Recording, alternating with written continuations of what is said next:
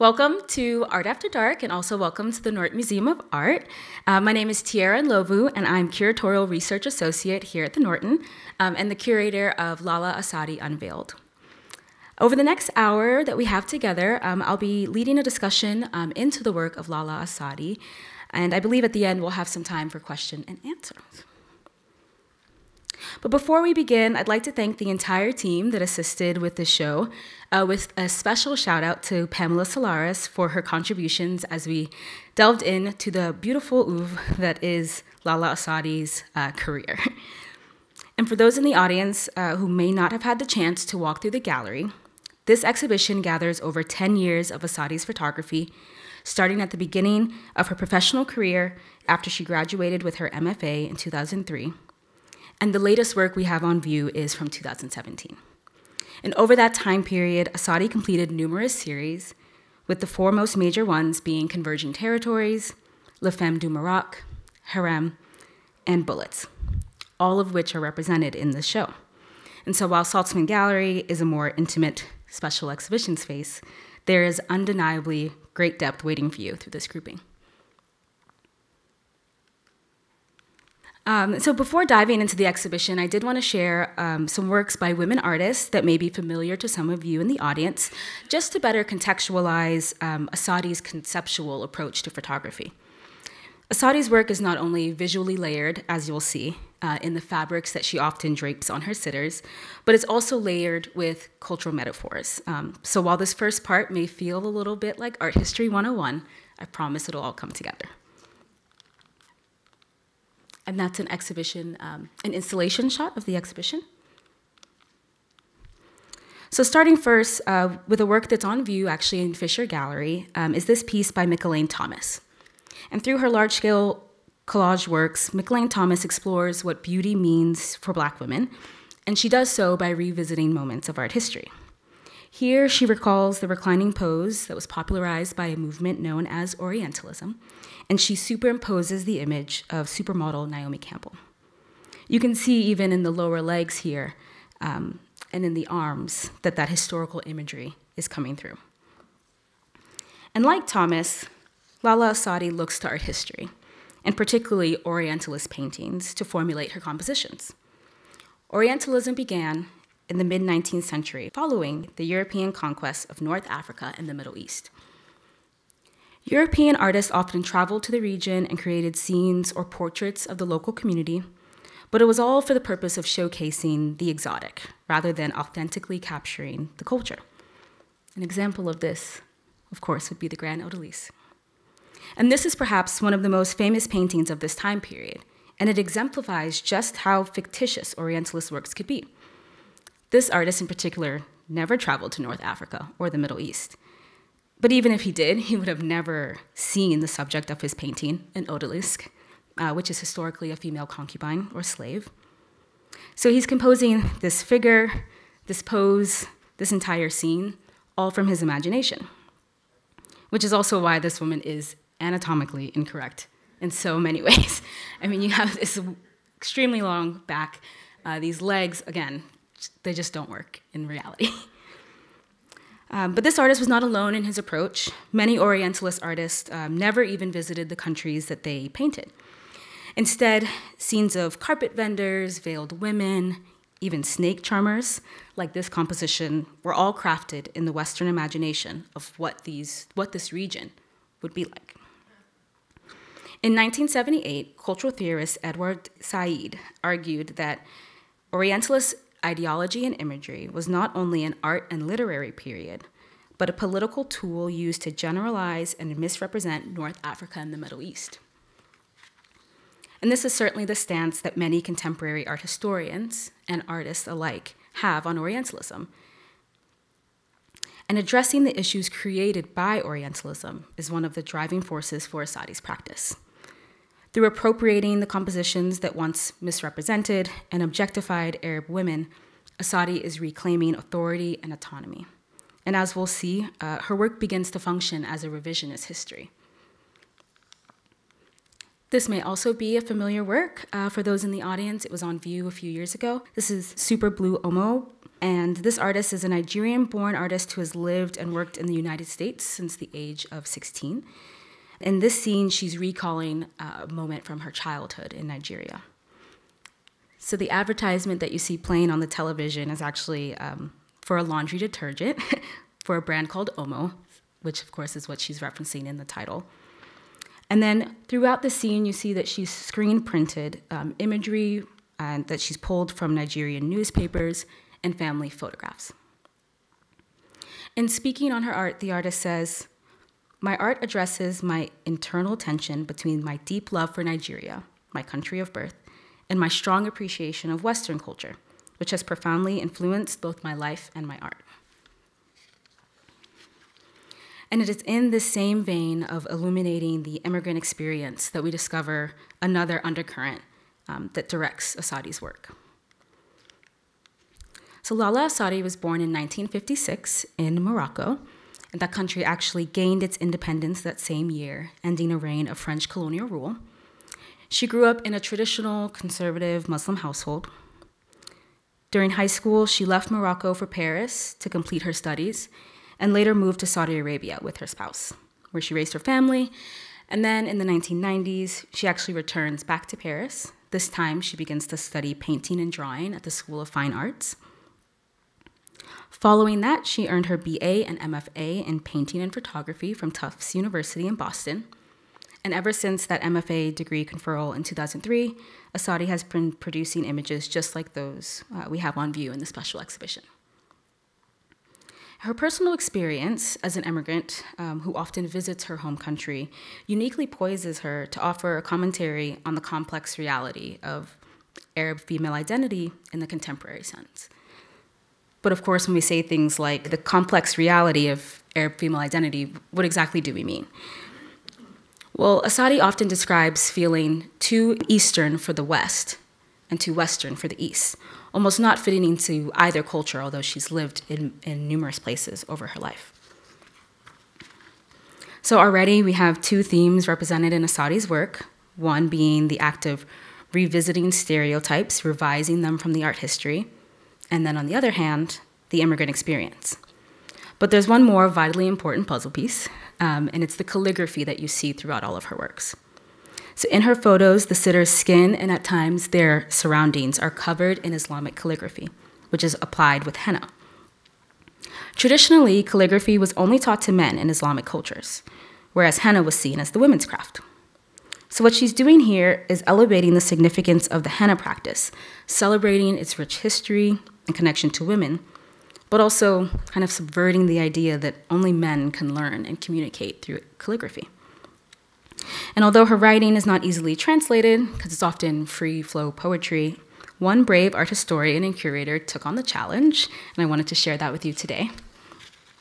So in 2014, Isabel Brielmeier translated just a selection of calligraphy from the Converging Territory series. And Essadi writes, "The story began to be written the moment the present began. I am asking, how can I be simultaneously inside and outside? I didn't even know this world existed. I thought it existed only in my head, in my dreams. And now here I am, an open book. I am staring at the book and not sure what language I am supposed to speak. When a book is translated, it loses something in the process. And what am I but generations of translations?" So just want to revisit this to share that Essadi is applying all of that henna by hand, which you can imagine is a very, very tedious process, but also a deeply personal one and an intimate one. So just showing here those shots up close where she's truly covering all parts, all visible parts of her sitter's skin. So it's through the henna calligraphy that we find the third thread of Essadi's body of work. As she celebrates Arab traditions like henna, she's also addressing issues faced by Arab women in the Eastern world.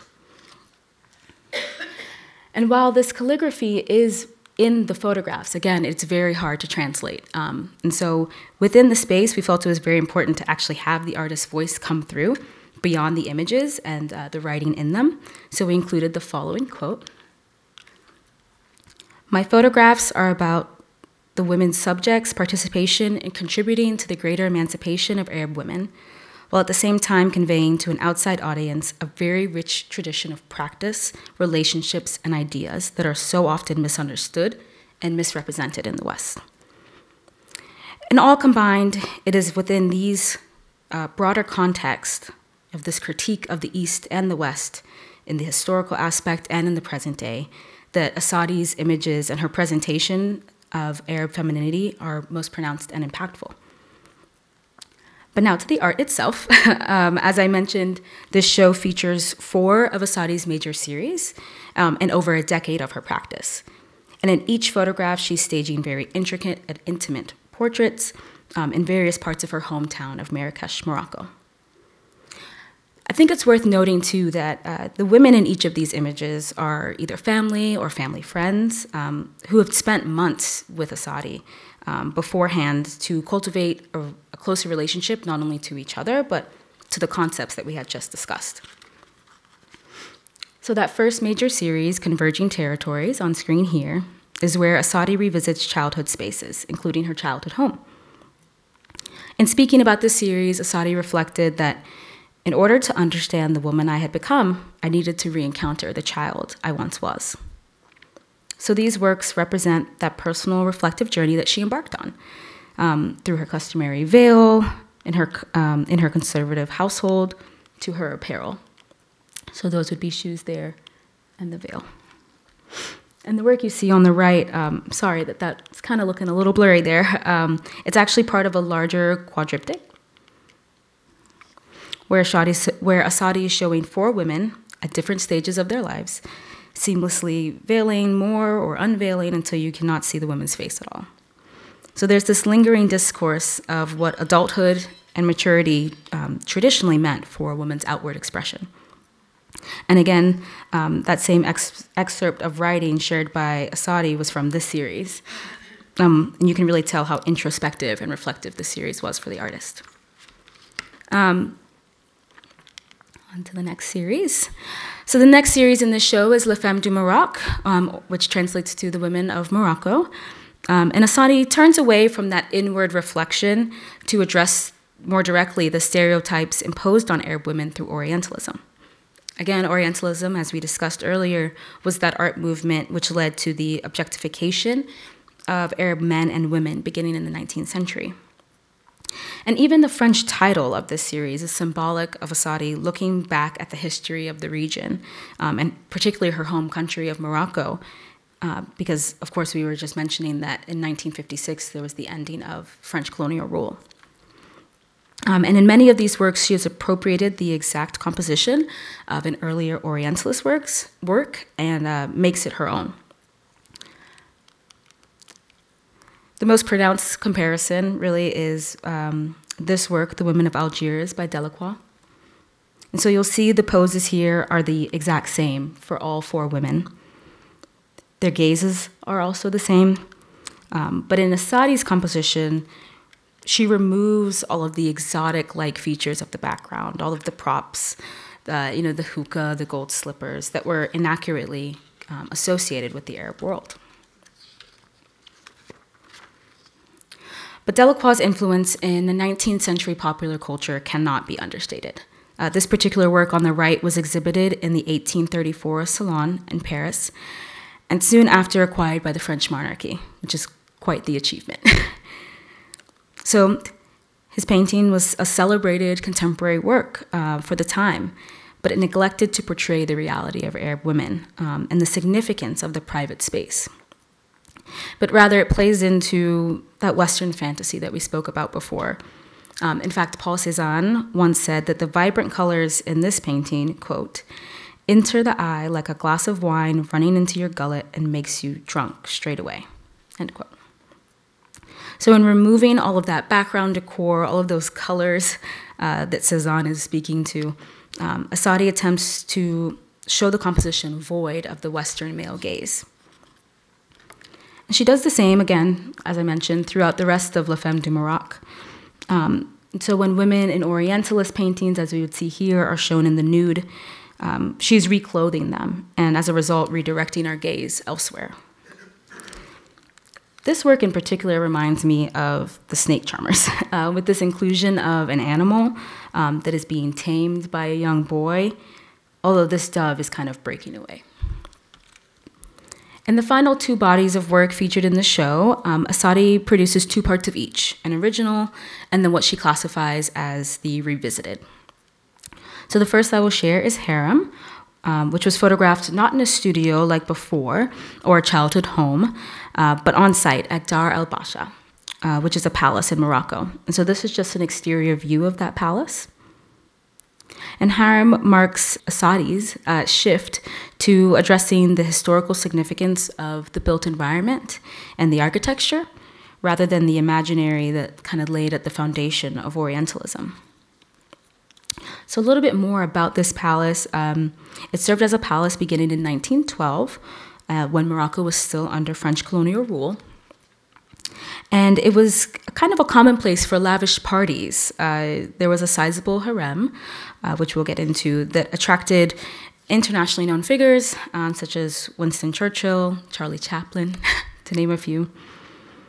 But Essadi intentionally selected this location, which is now a national museum, to further engage with landmarks of Moroccan identity.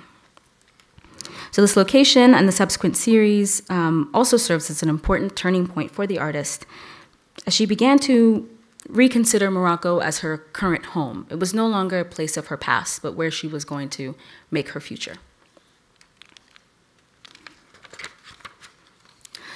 So in this series, Essadi is reshaping how an audience interacts with the harem, which was traditionally a sacred part of the Muslim household, reserved for women, and is deeply rooted in family traditions.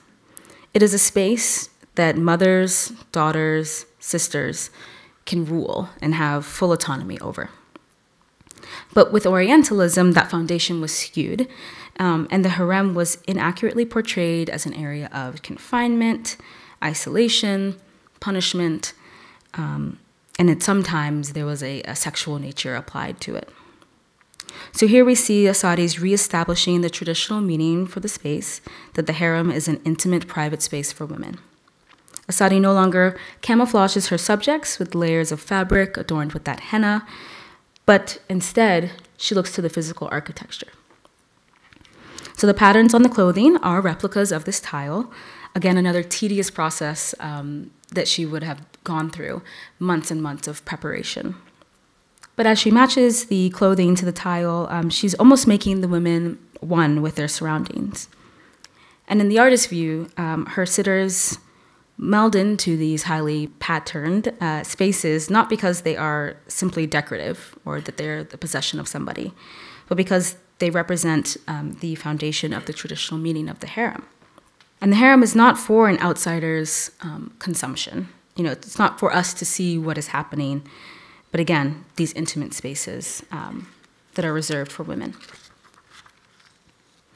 And I also just wanted to note that in the exhibition design, we took great inspiration from the series.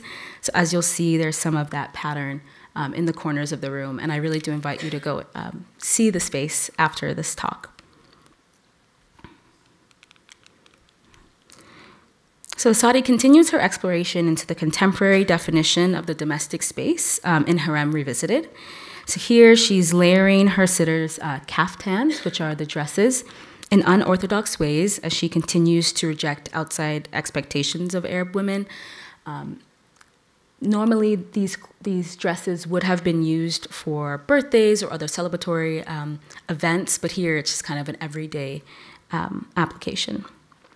And this is also the first moment where we see Essadi really explore color boldly, and she does it beautifully. The artist once noted that this series is inspired by her personal love of fashion, and I can only imagine that living in Eastern and Western cultures and countries exposed her to a wide range of fashion. And a curator should never, ever have favorites, but I must share that these are among the works I enjoy the most. So through the first part of that series, Harem, Essadi's work is rooted in recontextualizing history, whereas the second part, Harem Revisited, begins to symbolically define the future of Arab women in the private space. The final series in the exhibition that's on view is Bullets, and the subsequent continuation of the series is Bullets Revisited. So here, Essadi looks more to current events of the Arab world, particularly gun violence, violence against women, and rebellion, especially in the wake of the Arab Spring. The Arab Spring was a series of anti-government protests, uprisings, and armed rebellions that spread across much of the Arab world in the early 2010s. And while Arab women were at the forefronts of that movement, they were still subject to violence and assaults, both publicly and privately. So what's really fascinating is that in each of these works, each circle that you see is a bullet casing. So you can imagine the time that it took just to collect these casings, cut them, weave them together for the fabric. And actually, she sourced her bullets from shooting ranges in the state of Georgia. So imagine that, actually, going through the airport, you have this artist on your flight, and she has just bags of bullet casings. But the resulting garments were often hundreds of pounds, almost serving as kind of an armor for these women. Essadi still veils her sitters in various ways, and she's highlighting that treatment of women as objects to be covered or protected. And again, like I mentioned, that she did source those casings from Georgia, and that's another way she's connecting back to that commentary of critiquing the West, really beginning to facilitate a dialogue around Western participation in violence across the Middle East.